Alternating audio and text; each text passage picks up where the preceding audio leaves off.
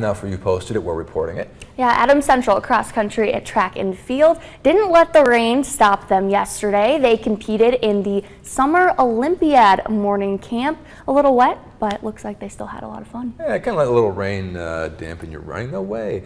Hey, the University of Nebraska Center for Research on Children enjoyed their trip to Brazil. Fascinating. They worked on projects and planned new activities to help advance research. That's a good looking photo right there. And Lincoln Southeast High School Wrestling had a great time at the University of Nebraska Kearney Wrestling Camp. I'm sure they learned a lot there. Great job, guys. Way to continue learning throughout the summer. Yeah, all right.